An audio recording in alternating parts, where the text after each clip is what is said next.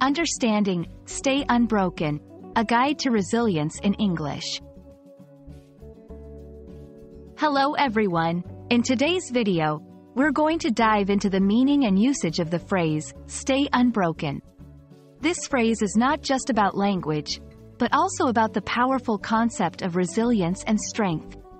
So, let's explore together how this phrase can be used in English and what it truly signifies.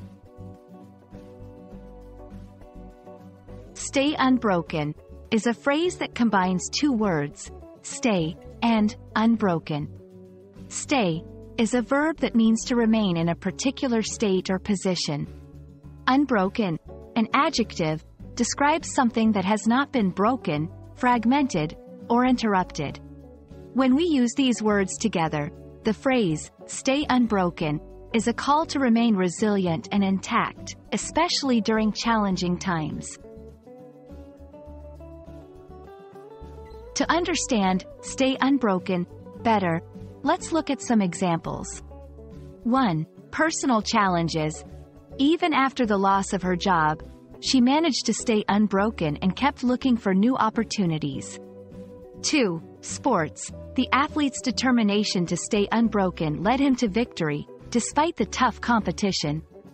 3. In literature and film, often characters are described as staying unbroken in the face of adversity, symbolizing their inner strength and determination. Understanding synonyms can help us grasp the essence of stay unbroken. Here are a few. Remain steadfast, stand firm, keep intact, not give in. Each of these phrases conveys a similar sense of resilience and endurance. Stay unbroken can be used in everyday conversations, often as a form of encouragement. For example, you've been through a lot, but it's important to stay unbroken.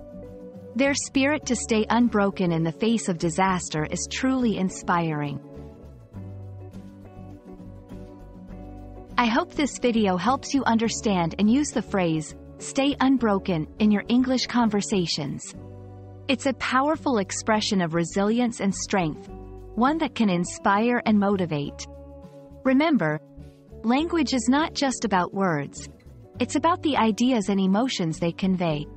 Stay unbroken in your journey of English learning, and I'll see you in the next video.